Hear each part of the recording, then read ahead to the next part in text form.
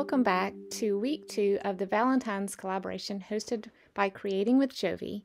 The other participants are BB's Closet Creations, Kathy's Favorite Things, and Recrafted by Carol. If you would like to check out their clusters or snippets this week for week 2, I will have the links to their channels in my description box. This week we were asked to create clusters or snippets for a Valentine theme. So I'm going to continue to make some things for my Valentine journal that I showed last week that I made out of a vintage greeting card. I'm still using these hearts that are left over from a Valentine's tree that I had made several years ago but kept the decorations for. And I also cut out another little heart out of scrapbook paper, and that's one of my watercolor roses that I love to paint. And here I'm just tying a little tiny bow tie with some glittery tulle from the Dollar Tree that I got a couple of years ago, and trimming it down just because it was a little long for my project. And I'm going to put that there and pick a button to hold it down. So I'm trying to find the perfect pink vintage button.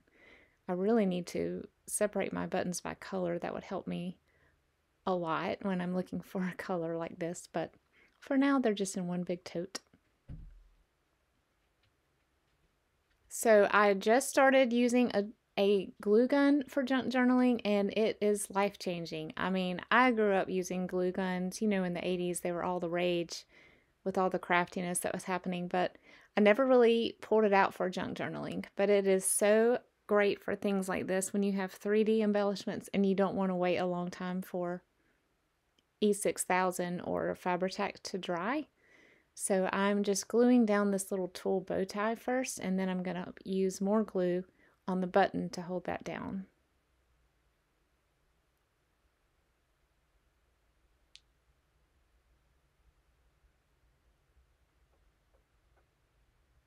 I just love the color red. As you can see, I have a red sweater on. I like to wear this sweater a lot in February.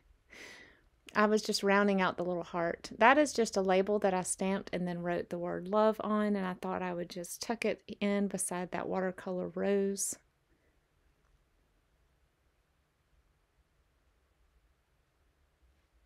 And you know what? I decided it needed a little more bling, so I got one of those glitter foam hearts from Dollar Tree and added it to the cardstock heart that I already had glued down.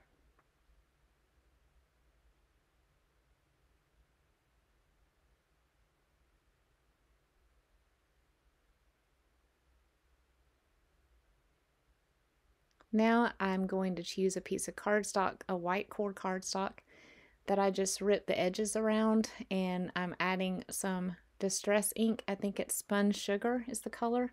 I don't use it much because it's sort of pale, but for things like this, I thought it added a little bit of a nice element. This is one of the Tim Holtz roses, and then this is a heart cut out of wrapping paper.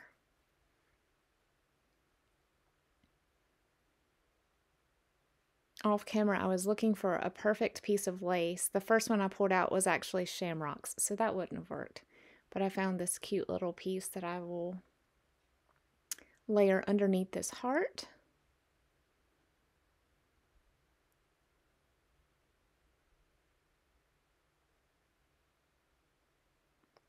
I decided the pink was not showing up on this guy, so I grabbed my trusty vintage photo ink pad and decided to make the heart look a little more old.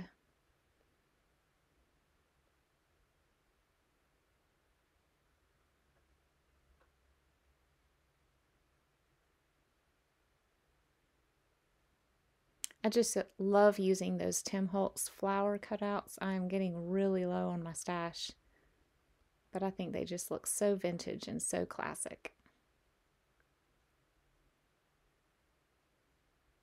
I can't believe Valentine's is just a week away, y'all. I've already bought the little surprises for my kids, and my husband and I haven't talked about what we're going to do yet. We normally don't go big on Valentine's Day, just have little special surprises for each other. At the breakfast table on Valentine's morning is generally what we do. What are y'all doing for Valentine's Day? I'm holding down a little satin rose at the center of this heart while it dries. I don't know what that black thing is in the corner of my screen, so it's kind of covering up it must be a lamp or something. I'm sorry about that. So I'm using some gingham paper, very old scrapbook paper. I think I had this when our kids were born, when I was working on their scrapbooks. But I'm trying to make sort of a pennant shape without a template. And I'm going to create a pennant shaped cluster. I'm adding some vintage photo ink.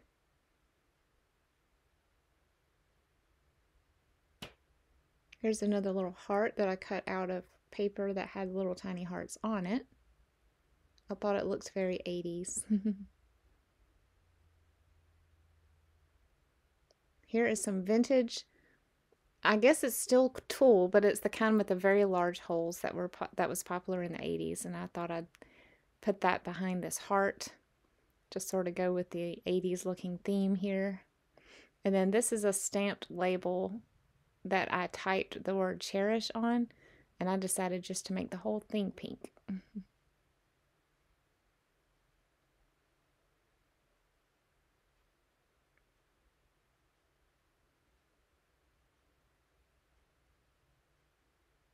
And I thought we needed one more element of pink, so I'm looking for some pink lace, and I'm just going to cut a little piece off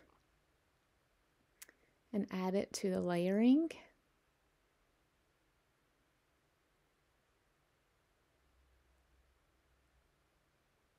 The little heart can hold the net down, and then I'm so afraid of getting burned on hot glue, but very carefully set the lace down, and then I can use the label to hold everything together.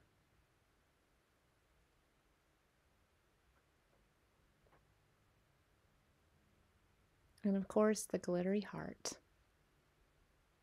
So those are my 3 clusters for Valentine's Day. I hope you enjoyed. I hope it gave you some ideas on how to embellish your Valentine projects.